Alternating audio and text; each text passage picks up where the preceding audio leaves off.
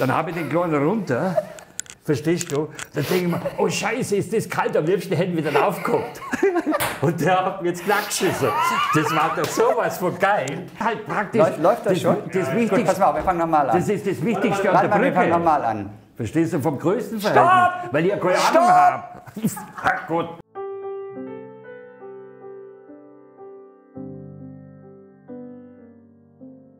Moin, moin und herzlich willkommen zu einem ganz besonderen Moment in der Wunderland-Geschichte. Vor 21 Jahren ist Gaston ins Wunderland-Team gekommen und jetzt geht er in den Ruhestand. Kaum zu glauben, für uns schwer zu verkraften. Jeder, der ihn kennt, weiß, was jetzt kommt, wenn wir ihn verabschieden. Er wird euch die gesamte Geschichte des Wunderlands erzählen. Da hat er Stunden für gebraucht. Das haben wir in ungefähr 60 Minuten geschnitten, bekommt ihr in 2 Teilen zu sehen. Wer Gaston nicht kennt, sollte sich einfach zurücklehnen und genießen. Vielleicht ist der Einstieg dann noch ein bisschen komisch, weil man ihn erstmal verstehen muss. Aber ich verspreche euch, diese 2x30 Minuten, die gehen ans Herz, weil er ist einfach ein Unikat. Wir haben selten solche Menschen erlebt in unserem Leben. Er hat so viel Wunderland-Geschichte geschrieben. Erstens durch seine Bauwerte, aber auch durch seine Art, uns zu unterhalten. Es ist einfach ja, ein trauriger Moment heute, dass wir ihn verabschieden müssen. Wir haben ganz viele Fragen an euch gestellt, beziehungsweise euch gebeten, Fragen an Gaston zu stellen. Die werden wir jetzt in den nächsten 2 Folgen mit ihm abarbeiten. Wir werden insgesamt immer so ein bisschen was zu den einzelnen Teilen erzählen. Und am Ende gibt es eine ganz, ganz besondere Versteigerung. Gaston versteigert nämlich seinen ganz besonderen Werkzeugkasten und die Einnahmen sollen für Wünsch dir was gespendet werden. Das kommt am Ende der Sendung. Es ist ein Wahnsinnsmoment. Er ist verrückt, er ist aufregend, er ist traurig. Aber wir wollen jetzt zusammen einfach mal mit ihm die Geschichte des Wunderlands erleben und das natürlich aus seiner Sicht. Also er wird uns auf diese Reise mitnehmen und das beginnt natürlich damit, wie hat alles angefangen vor 21 Jahren? Ich war ja in Sri Lanka. Als ich von Sri Lanka zurückkam, hat meine Frau gesagt, und jetzt bleibst du schon mal in Deutschland oder in meiner Nähe beim Arbeiten, weil immer bist du unterwegs. Und irgendwann hat sie, meine Frau liest ja immer das Hamburger Abendblatt. Unter anderem stand so eine kleine Rubrik, dass eine Modelleisenbahn gebaut wird und da werden praktisch Mitarbeiter gesucht. Und meine Frau sagt zu mir, Herrgott, schau mal, das wäre da was für dich. Sag ich, bist du narrisch, Mädel, was will ich mit der Modelleisenbahn? Ich habe mein Lebtag noch nie mit der Modelleisenbahn gespielt oder gebaut. Weil ich bin ein Bursche gewesen, ich bin im Wald aufgewachsen, ich war draußen in die Berge. Aber sie hat gesagt, die suchen unter anderem auch Schreiner. Dann habe ich gedacht, okay. Das hört sich nicht schlecht an, weil ich bin ein Schreiner, ich bin ein Holzwurm, ich mag Holz, also habe ich angerufen. Und dann hat sich Diskothek Voilà gemeldet, ein Herr Braun. Da habe ich gesagt, oh, scheiße, ich bin falsch verbunden. Nee, um was geht's denn? Sage ich, ja, da geht irgendwas mit Modelleisenbahn. Bist du richtig? Und dann haben sie mich eingeladen da in die Diskothek Voilà. Und dann komme ich da hin, da waren so Bierzeltgarnituren. Und dann lag so ein kleiner Bauplan auf dem Tisch, Werkzeug. Du musstest so einen Berg machen, so ein kleiner mit dem Tunnelportal, das ist ja alles okay. Aber dann kam so ein Fliegengitter drauf und da sollte ich Gips drauf machen und dann aus diesem Gips sollte ich einen Berg schnitzen. Was manchmal wieder ausschaut mit dem Dreck, Gips, habe ich gleich gesagt, ne, meine Herren, da habe ich ja gar keinen Bock drauf auf diesen Dreck, auf diesen Gips. Ich möchte mit Holz arbeiten. Ja, ist in Ordnung, muss ja nicht machen. Und da habe ich gewesen 2 Tage. Und am Sonntagabends, verstehst du, kriege ich einen Anruf, Gaston, wann kannst du anfangen? Sei sofort, wenn es sein muss. Nee, es langt, wenn du am 15.12. kommst. Und dann habe ich hier angefangen, wo wir raufgekommen sind. Der Speicher war nackert. Auf alle Fälle, da wo jetzt Hamburg steht, standen riesige Paletten nur mit Pappelsperrholz. Und dann vis-à-vis, wo jetzt Amerika, die Rocky Mountains sind, habe ich praktisch dann die Werkstatt aufgebaut, dass wir überhaupt auch arbeiten können mit Maschinen etc. Und dann habe ich, kann ich sagen, täglich zwischen 15 und 20 Stunden, das was meine Kollegen vorbereitet haben, an Spanten, habe ich ausgesägt, habe denen das geliefert und die haben dann die Spanten aufgebaut. So haben wir angefangen zu arbeiten. Dann sind wir nach Dortmund gewesen und in Dortmund auf der Messe, Eisenbahnkurier hatten auch so einen Riesenstand und der vom Eisenbahnkurier, der hat mir einen Eisenbahnkurier geschenkt, so ein kleines Heftchen, wo nur Brücken waren. Und auf dem Heimweg, verstehst du, im Bus habe ich mir natürlich sofort das Heftel reingezogen und da war eine geile Brücke drin, praktisch die erste Stampfbetonbrücke von Deutschland, wo sie gebaut haben, bei mir daheim in Bayern über die Iller. Und die steht da im Hintergrund, die kleine graue Brücke. Die habe ich dann original nachgebaut und im Hintergrund habe ich hohe. Ich habe immer versucht, so wenn ich Brücken baue, erstens mal keine doppelt zu bauen und zweitens immer eine Kombination vorne kräftig und wuchtig und im Hintergrund hoch, filigran, dass das so in die Landschaft reinzieht. Vom größten Verhältnis hatte ich ja noch nie eine Ahnung. 1:87 hat mich sowieso noch nie interessiert. Bei mir war das Wichtigste, ist das Schutzgeländer. Das Schutzgeländer geht so praktisch ein bisschen über die Hüfte und das sind so umgerechnet 16 mm auf der Anlage. Und das war für mich immer das Maßgebliche für jede Brücke, wo ich gebaut habe. Alles andere ist mir Jacke wie Hose. Also wir haben ja euch gefragt, ob ihr was von ihm wissen wollt. Ich kenne ja alles über ihn, das ist ja wie ein Bruder inzwischen für mich. Ne? Wir lieben und wir streiten uns. Ja, so kennt es sind ganz viele Fragen, wir fangen mal an. Wo würdest du, wenn du 2 cm groß wärst, gerne im Wunderland leben? Leben? Leben. Wenn du dich hier ins Wunderland stellen könntest und bewegen könntest, also ganz starr wäre ja langweilig. Das wäre ja geil. Weißt du wo? Na? In Österreich, in meinem kleinen Dorf. Weißt du, wo die ganzen auszusterbenden Berufe sind? Die alten Häuser, die tragen es da in Bayern, in Österreich, wird doch alles zusammengetragen. Und welches ist dein aussterbender Beruf? Kann man sagen, pass auf, Drechsler? Bartpfleger? Nein, Drechsler stirbt aus. Der Intarsienschreiner stirbt aus. Und das sind die typischen Holzberufe, die alte handwerkliche Holzberufe. Und ein Korbmacher, verstehst du?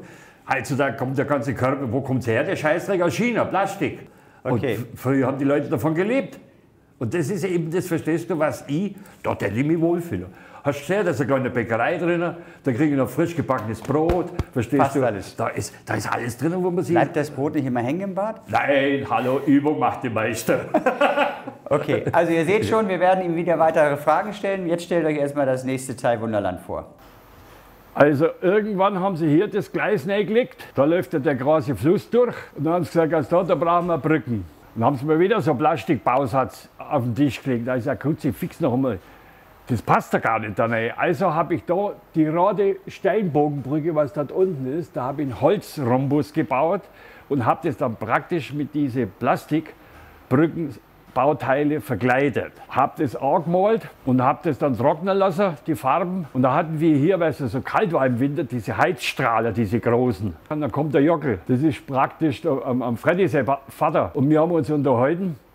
Und bis ich geschaut habe, durch die Hitze, durch dieses heiße Gerät, ist mir der ganze Plastikteil verschmolzen.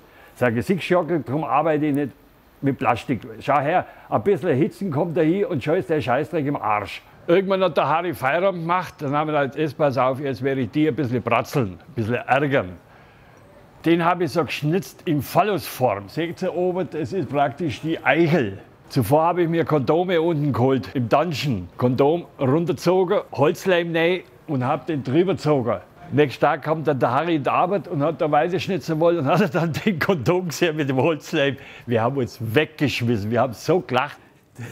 Das ist das Witzige an dieser Geschichte. Ich kriege Dinge mit, die selbst ich noch nicht mal wusste. Ich möchte auch gar nicht wissen, was du noch für einen Scheiß alles gemacht hast. Und guck mal, du lachst. Bereust du es eigentlich jemals, dass du hierher gekommen bist? Nee. Kannst du dich noch erinnern? Ich weiß, du hast hier einen Ordner mitgebracht mit allen möglichen Dingen, wie es angefangen hat. Ja. Hättest du es jemals geglaubt, dass das draus wird? Nein.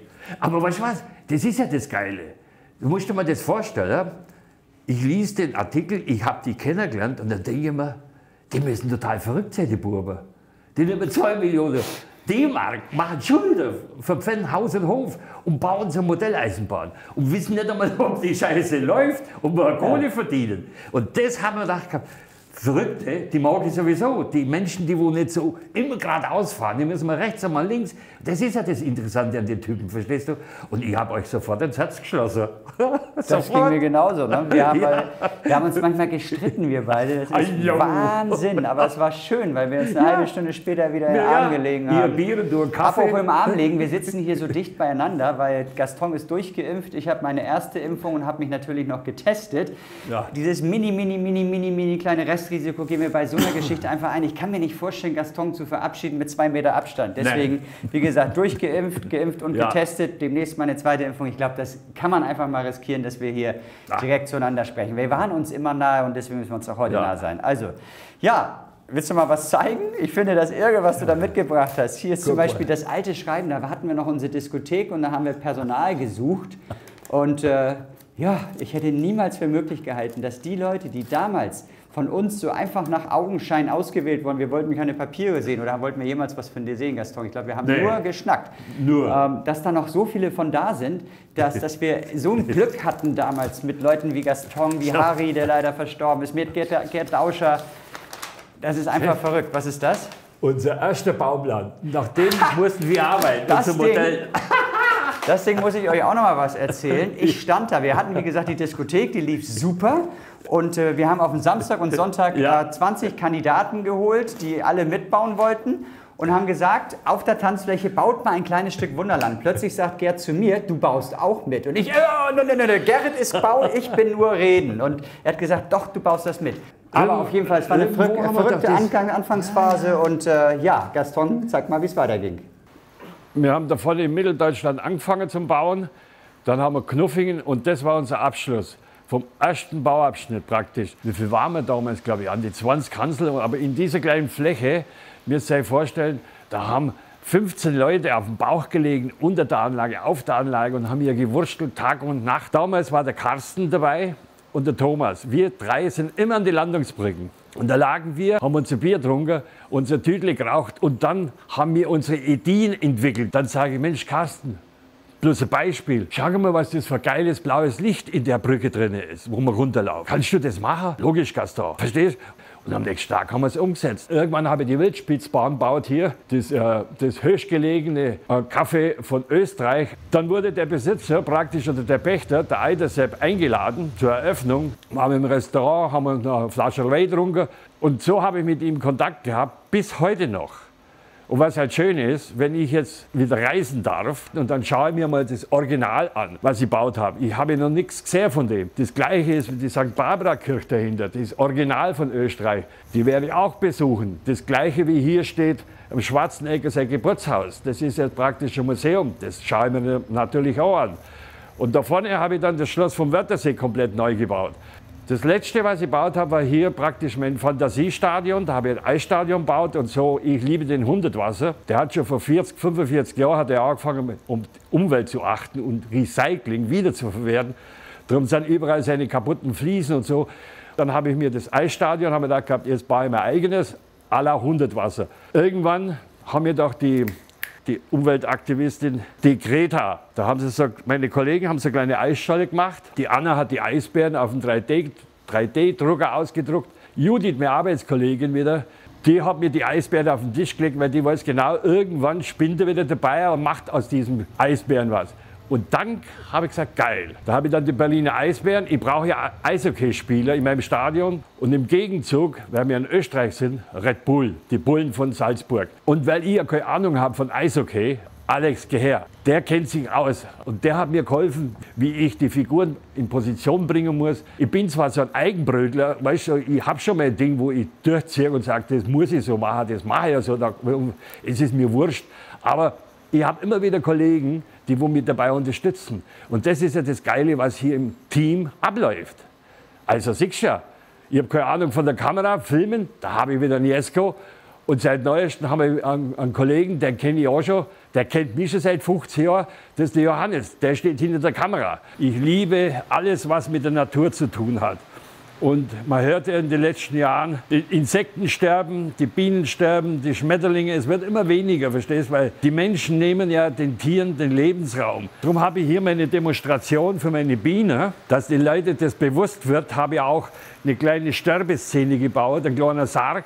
Eine echte Biene, die ist getrocknet, die habe ich auf den Sarg gelegt und dann wird die da beerdigt. Hier sollte ursprünglich die Schanzen nur notdürftig ausbessern.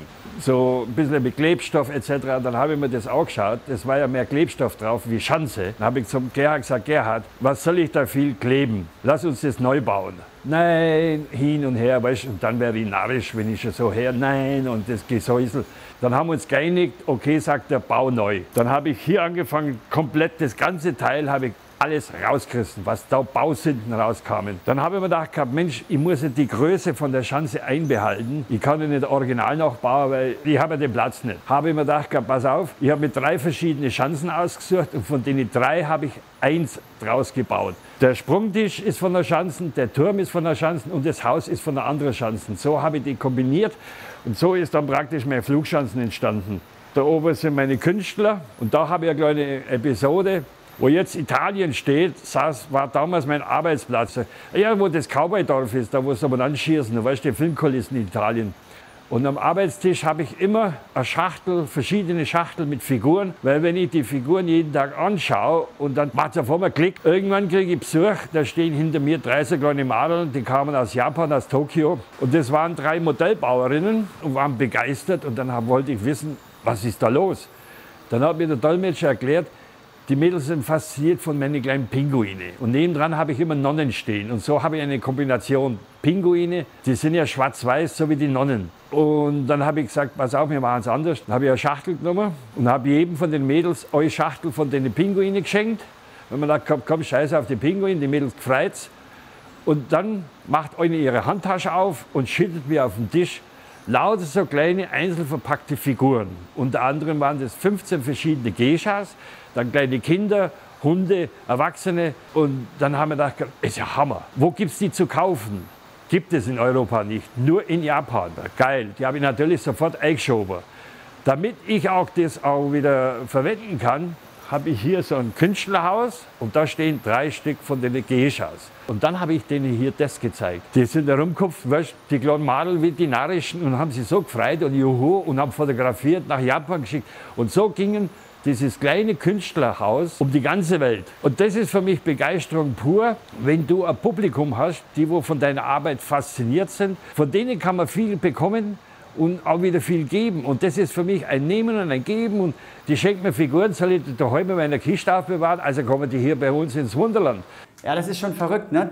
Wir haben Fans in der ganzen Welt, können das selbst noch nicht so richtig glauben. Die kommen dann teilweise her und bringen uns sowas mit, diese kleinen Figuren von den japanischen Mädchen. Das war absolut irre. Und dann geht es ja gleich weiter mit Hamburg. Du erzählst uns gleich was über Hamburg. Und da erinnere ich mich an eine Geschichte. Ich habe mich gewundert, dass du die gar nicht erzählt hast. Hat nicht Klitschko auch was gemacht? Ja. Der hat doch da an den Kaimauern in Hamburg-Abschied was gemacht, oder? Der Wladimir, mein Freund, der hat Filmaufnahmen gehabt bei euch, hinter in Knuffingen. Genau, ich weiß noch, ich hatte fast das Gefühl, der war am Anfang genervt und dann ist er zu dir gegangen, dann hast du ihn dir geschnappt und dann habt ihr die Kaimauer zusammengebaut. Ja. Die ist doch heute noch drin, oder? Das war unser zweiter Bauabschnitt, sprich unser Hamburg. Hier hat es ja nicht so viel Spannenden.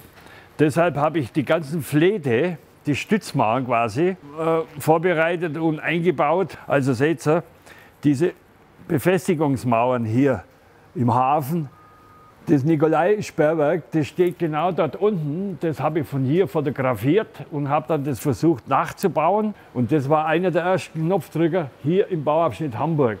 Und den Kanal habe ich durchgemacht, unter der Speicherstadt durch, und da habe ich 2 kleine Kajakfahrer drin.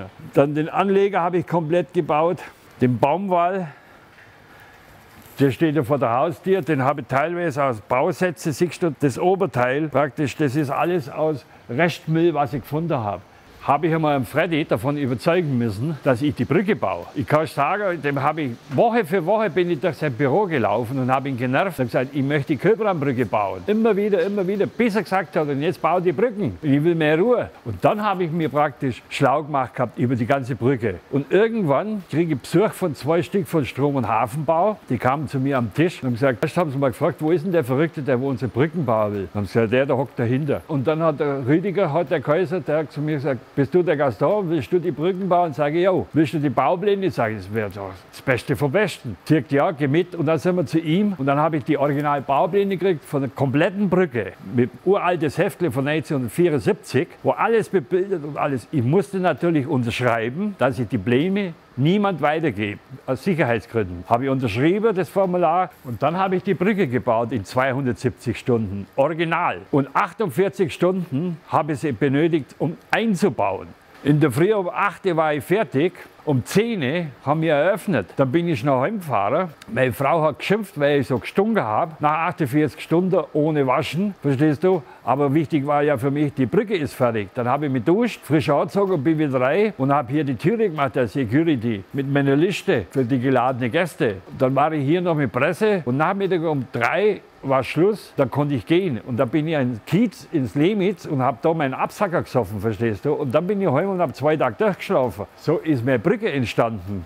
Also in solchen Momenten, als ich als Chef sage, wir haben das geilste Team der Welt. Gaston, du erzählst da von etwas, was mega kräftezehrend war, als wenn das geilste der Welt war. War das nicht auch Horror, diese Eröffnung?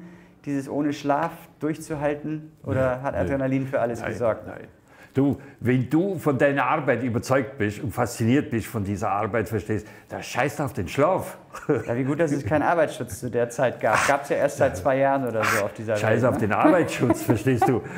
Brauchen wir einen Arbeitsschutz? Ja, wichtig. Der ist schon wichtig, aber es ist trotzdem okay. natürlich mega zu erleben, wie man dahinter steht. Also Ja, das ist doch mir für wurscht. uns ein Traum, wirklich. Ja, aber komm, wir machen noch mal eine schnelle Frage, weil die finde ich nämlich auch tatsächlich spannend. War dein Bart beim Bauen schon mal im Weg oder hast du den schon mal eingeklemmt oder sonst irgendwas? Nein. Ist der im Alltag mal im Weg? Nö. Nervt er dich? Beim Nein. Knutschen? Nein. Machst du gar nicht mehr, oder? Das ist so. Ist so. Und schon mal abgeschnitten? Nein. Jo, einmal, aber das ist ja schon. Wie lange ist denn das her? Da habe ich mein Weib noch gar nicht kennt. Das ist ungefähr her, sagen wir, 45 Jahre. Vor unserer Zeit. Ja, vor 45 War er schon Jahren. immer so lang? Nee, er war doch am Anfang, hast du ihn doch eher so ein bisschen... Gezwirbelt habe ich schon immer.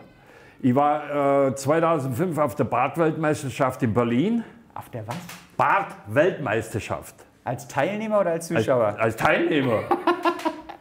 Ich habe meinen Bart vor ungefähr 45 Jahren habe ihn versteigert auf einer Hüttentraube in Bayern für einen guten Zweck. Da habe ich so, wie sagt man, eine Kindergartengruppe kennengelernt mit lernbehinderten Kindern etc. Aber die hatten 3 Begleitungen dabei, das waren hübsche Mädchen. Und abends, wir waren zu dritt, alle mit Bärte, und da haben wir uns auf den Stuhl aufgehockt und jeder, der ein Stück weggeschnitten hat vom Bart, verstehst du, der musste Geld in die Kasse reinschmeißen. Und das Geld haben wir die Madeln gegeben, verstehst du, die Kinder konnten 14 Tage länger bleiben und wir hatten die Mädels. Mega. Also, was würde eigentlich ein Ami sagen, wenn du ihn so ansprichst, auf der Sprache? Der will nichts verstehen, oder? das ist mir auch wurscht. Nee, das war die Überleitung, weil Gaston erzählt uns jetzt ein bisschen was von Amerika. Ja. Hier habe ich 1,80 Meter zu überspannen, laut Gleisplan. Und in Amerika gibt es ja die geilsten Dresdle-Brücken und überhaupt die schönsten Brücken. Ich muss sagen, ich habe eine Cousine, die weiß genau, was wir bauen. Und da habe ich mit ihr telefoniert und sie hat mir 2 Fachbücher geschickt. Anhand von diesen Bauplänen, das sind auch Originalbaupläne, habe ich versucht, diese Brücke nachzubauen. Und irgendwann, weißt du, mir fallen ja immer wieder solche Episoden ein von meiner Jugend. Als Bub bin ich bei mir daheim immer an Lech gewesen. Da bin ich aufgewachsen. Dann gibt es eine riesige Eisenbahnbrücke. Da sind wir als Buben drüber gestanden und haben runtergeseucht, auf Deutsch gesagt. Und wenn die Polizei kam, ist lange Nase und runtergesprungen. Verstehst du? Unter so ein Tier vergumpen und weg waren wir. Und dann ist man gekommen, Herrgott, ich habe ja 2 so Haubentaucher hier auf der Eisenbahn, meine Chefs praktisch, Freddy und Gerrit. Und die habe ich dann nachgebaut. Für so eine kleine Figur habe ich ungefähr 1 Stunde gebraucht. Ich habe halt praktisch so amerikanische, was war es, das Polizisten. Die habe ich umgemalt. Im Schritt ein kleiner Loch reingebohrt, ein Stahldraht, nein, verstehst du, die Hände weggeschnitten und vorne so hin. Da haben wir meint die Seuchen und die habe ich dann da draufgestellt gehabt. Und ich weiß noch gut, dahinter stand der Gerrit. Wer was, wo sind die Brückenpisser? Wer ist das alles? Da ist der Freddy und da ist der Gerrit. Oh, kann ich mir einen aussuchen? Mir wurscht, Hauptsache du pinkelst. Und wo das ausgestrahlt worden ist, war ein Riesenhype. Wie kann man die Chefs als Brückenpisser bezeichnen und was weiß ich. So sind halt die Korinthenkacker. Aber ich muss sagen, meine Jungs, verstehst du, meine Chefs, die waren begeistert und die sind zu mir gestanden und haben gesagt gehabt, bei uns arbeiten kleine Kinder wie große Kinder, junge Kinder wie alte Kinder. Und die haben das mit dem Schmunzeln hingenommen. Und so ist praktisch die Geschichte entstanden von den Brückenpisser. Die haben es mir immer wieder von der Brücke runtergerissen. Und das waren nur Erwachsene, weil ein Kind kommt da nicht hin. Ich habe mich immer wieder geärgert. Und irgendwann haben wir gedacht, jetzt könnt ihr wieder am Arsch lecken, auf Deutsch gesagt, habe es neu gemacht und habe es hinter auf die Kronprinz Frederik. Haben wir gedacht, die fahren über unsere Meere und pingeln dann ins Wasser. Sogar da haben sie es runtergeholt. Dann habe ich es wieder neu gemacht. Ich habe insgesamt 36 Stück gemacht. Dann habe ich es hinten in der Schweiz auf die große Brücke gebaut, wo man unten durchlaufen kann. Seitdem stehen sie da und haben ihre Ruhe. Und das ist so meine Brückenpisser-Geschichte. Ich höre tatsächlich so oft immer, Mensch, der Chef sich das mit sich machen lassen. Ich finde das sowas von lustig. Genau davon lebt es doch. Und man muss doch auch humorvoll durch seine Arbeit gehen. Ich kann nur immer sagen, die Brückenpisser waren für mich ein persönliches Highlight. Und das passt zu einer Frage von einem Gast. Was war dein lustigster Moment im Wunderland? Folgendes. Ich habe über 6 Jahre Führungen hinter die Kulissen gemacht. Gell? Ja. Und immer wenn so ein Zwerg dabei war, der sieht ja nichts. Also habe ich genommen, Huckepack auf die Schulter. Und irgendwann laufen wir, da waren wir glaube ich da im skandinavischen Bereich, dann steht neben mir ein Älterer und sagt, Mensch, da stinkt's da drinnen. Ich habe mir erst gedacht gehabt, das ist das Wasserbecken, weißt du, aber das kann ja nicht sein. Dann sind wir weitergelatscht, dann waren wir Mitteldeutschland durch. Und dann wurde es warm bei mir im Knack. Ja, dann denke ich mir, oh ja, das stinkt, aber ist ja wurscht. Weißt du, wie sich das angefühlt hat? Wie so eine Fango-Packung. Und der Alte, schon wieder, es stinkt, es stinkt. Wenn ich sage, irgendwann habe ich gesagt, Kutze, fix, wie oft willst du das noch sagen, dass es stinkt? Ich riech's doch, oder? Hast du nicht als Kleiner in die Hose geschissen? Auf jeden Fall hat der mich dermaßen irgendwann so genervt, immer wenn ich was erklären wollte, fängt der an mit seinem Stinker. Dann habe ich gesagt, ich weiß, es gibt wieder einen Tipp. Habe ich genommen und gesagt, siehst, da kannst du unten durchkrabbeln, gehst unten durch, gehst an die Kasse, lässt dir dein Geld wiedergeben, für dich ist die Führung beendet. Haben ihn ausgeschmissen, weil der geht mir da auf den Sack. Dann war die Führung vorbei, dann waren wir hinter in der Schweiz, wo jetzt am Flughafen, dahinter, früher war noch keiner, dann habe ich den Kleinen runter, verstehst du? Dann denke ich mir, oh Scheiße, ist das kalt, am liebsten hätten wir dann aufgeguckt. Und der hat mir jetzt knack geschissen. Das war doch sowas von geil. Und weißt du, was das Schärfste war? Weißt du, was das Schärfste war? Vielleicht vor 2, 3 Jahren, bevor die Corona, vor 2, 3 Jahren, laufe ich durch die Anlage Richtung Österreich, kommt mir ein Kerl entgegen, ein junger Mann, vielleicht so 1,80 Meter groß, und sagt ich hab dich mal angeschissen. sagt zu mir, Gaston, grüß Servus, kennst du mich nicht? Da sage ich zu ihm, woher soll ich dich kennen? Ich kenne ja so viele Jugendliche und Kinder und so. Dann sage ich, hilf mir auf den Sprung. Sag mir irgendwie ein Ding. Fango.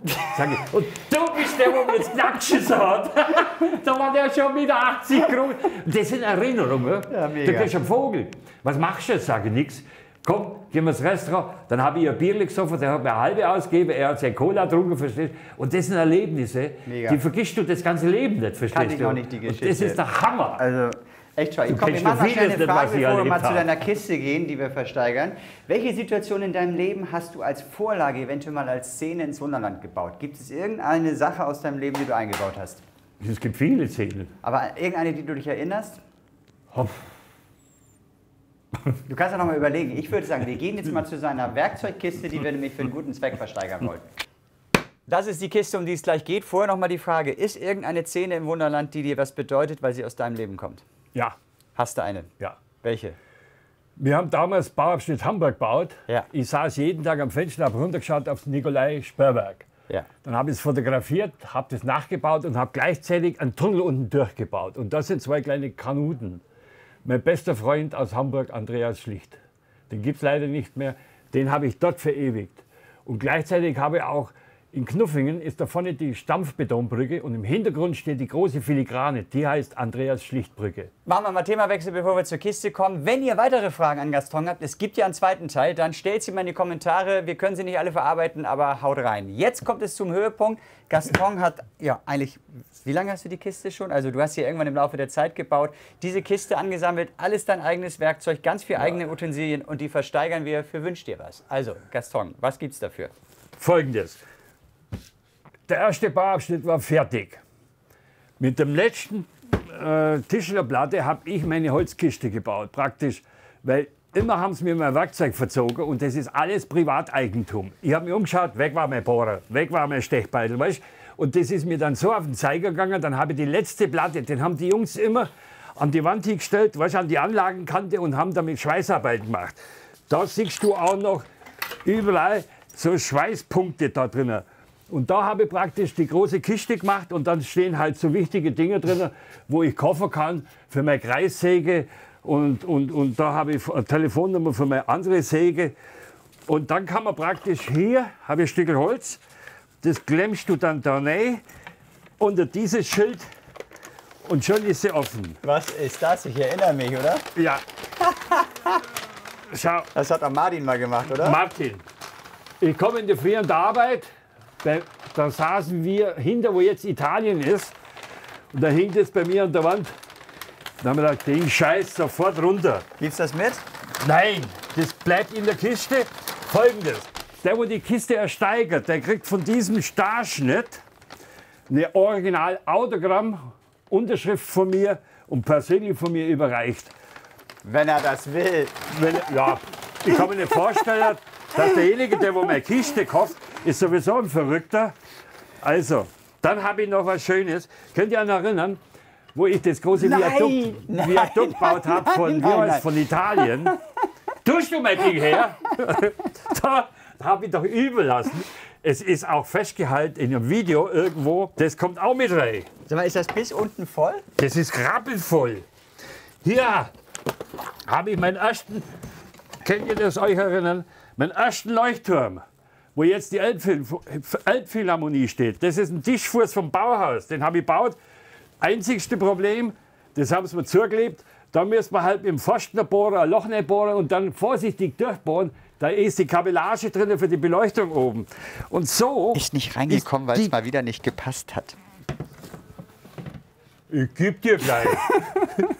Und so habe ich die ganze Kiste mit dem Werkzeug natürlich, Erinnerungsstücke, da sind nette Sachen drin. Wie geht es die Scheiße? Ne? Auf jeden Fall. Kühe, ohne Ende Kühe. Kühe. Ich liebe doch Kühe, nicht nur Elefanten. Da habe ich auch Gedöns. Also, also ihr kauft so ein bisschen die Katze im Sack. Also wir würden uns wahnsinnig freuen, wenn möglichst viel Geld zustande kommt bei eBay. Wir finden das im Text. Bei Dampflok, die fahrt zwar nicht mehr, aber das war mein Modell, dass wenn ich eine Brücke baue, dass man genau sagen kann, da Schiene, dass die vorbeikommen. Und so sind lauter so kleine. Wollt ihr eine Telefonzelle aus England? Schau. Es ist alles drin, kann man alles wiederverwerten. Auf jeden Fall. Herr Burkhardt, nichts zum Wegschmeißen. Darf ich kurz? Du darfst. Das könnt ihr bei eBay ersteigern. Wir würden uns wahnsinnig freuen. Derjenige oder diejenige, der das ersteigert, zahlt einfach den Betrag, den er ersteigert hat, dann direkt an Wünsch dir was. Wenn das Geld eingegangen ist, gibt es diese Kiste. Also wir würden uns wahnsinnig freuen, wenn ihr in den Text mal schaut. Da ist der direkte Link zu eBay und möglichst hoch steigert. Wir brauchen Geld für die Kinder. Wolltest du noch was sagen? Ja, das habe ich doch also jetzt das Ding ist rappelige voll. Wir können ja in der nächsten Folge noch mal gucken, ob wir es ein bisschen auspacken. Das war's für heute. Wenn es euch gefallen hat, in Kürze, wir wissen noch nicht genau wann, gibt es den Teil 2. Stellt noch ein paar Fragen in den Kommentaren, damit es auch richtig spannend wird. Und dann, ja, macht's gut bis dahin. Und jede Menge Holz ist drin. Genießt die Zeit, das Wetter wird immer schöner, Corona wird immer weniger und jetzt kommt das ganze Leben zurück. Macht's gut.